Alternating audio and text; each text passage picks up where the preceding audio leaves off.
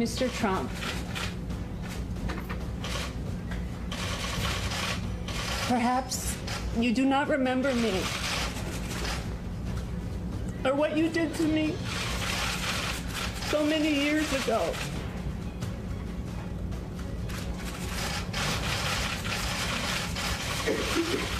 But I can assure you that I remember you and what you did to me as though it was yesterday.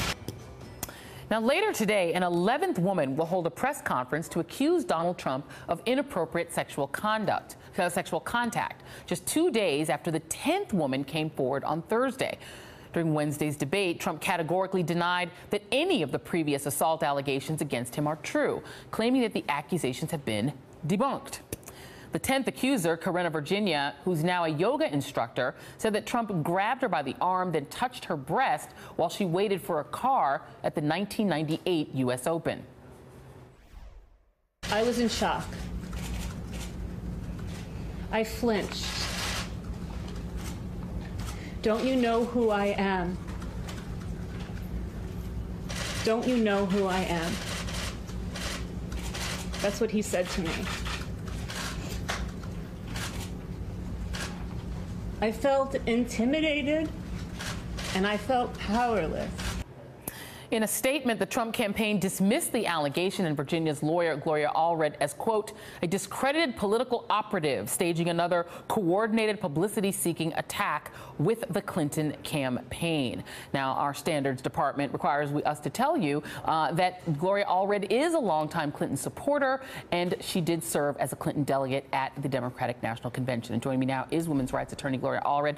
So, Gloria, what can you tell us, first of all, about this 11th allegation? This next woman, your new client, and what she will allege that Trump did to her today?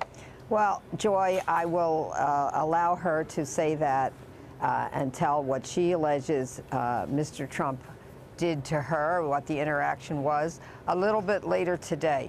But I would like to say that I think that everyone knows that I have, in the past 40 years as a women's rights attorney, criticized both Democrats and Republicans. So I'm not just singling out Donald Trump, because I have publicly criticized Mayor Bob Filner, who was a Democratic mayor of San Diego, and alleged sexual harassment against him and filed a lawsuit, and after which he had to resign in the mediation of our lawsuit. 19 women came forward to make allegations against him. I've also criticized Democrat Anthony Weiner when he was a congressman for the sexting that he did.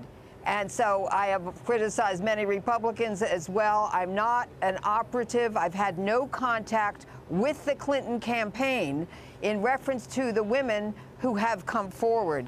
And they don't tell me what to do. I don't tell them what to do.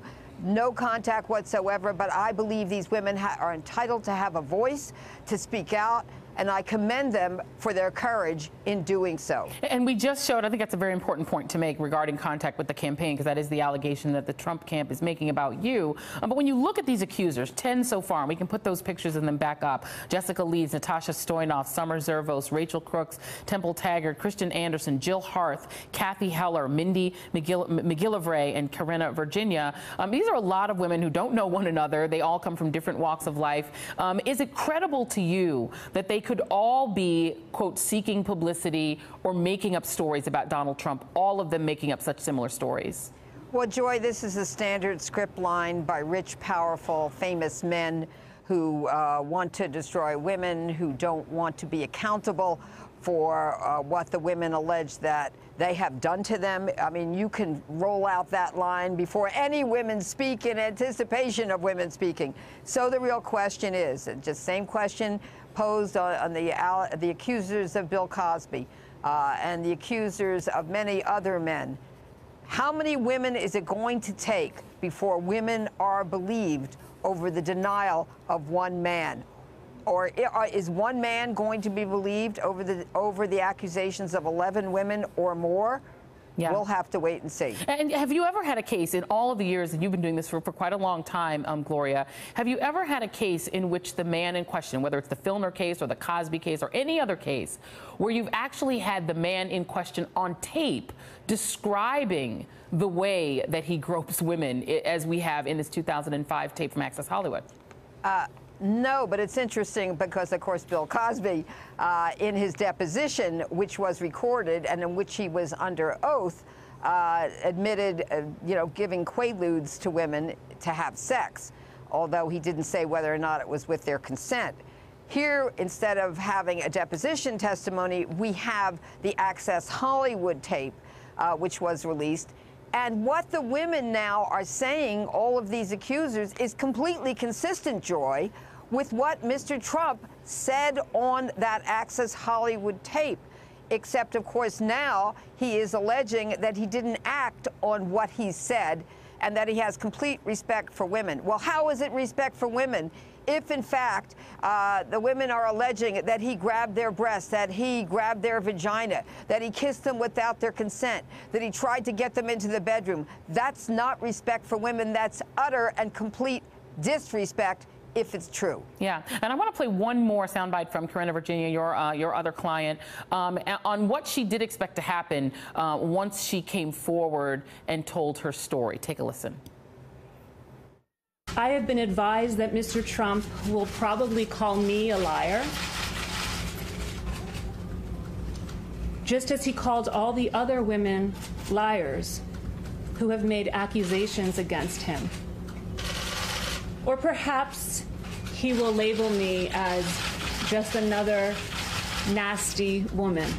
And that last bit there could be a reference to what Donald Trump said about Hillary Clinton calling her a nasty woman during the debate. But in terms of these women who have come forward, Gloria, the Trump campaign claims that they're seeking publicity. Has Corinna Virginia gotten anything like publicity that could benefit her career, for instance, out of coming forward? Well, and that's a really important point, Joy. Because no, and she, she's not seeking fame. She's not doing any interviews. She made her statement at the press conference, and that's it.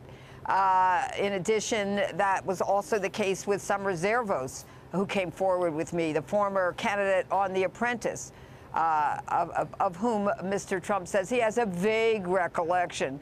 No, she hasn't done any interviews since then. These women could have sold their story. They didn't do it. They didn't do it for money. They didn't do it for fame. Why is Mr. Trump running for president, by the way? Is he doing it for fame? Is he doing it to increase and monetize his brand after the election? One might ask the same question about him. But this is not true of the women who have come forward, at least come forward with me. And again, as they say in certain parts of the country, that dog won't hunt. Yeah. Well, Gloria Allred, we will all be watching for your press conference later on today. So thank you very much for being here, and we will wait to hear what your client has to say later on. Thank you. Thank you very much, ma'am. Okay. Thank you. All right. And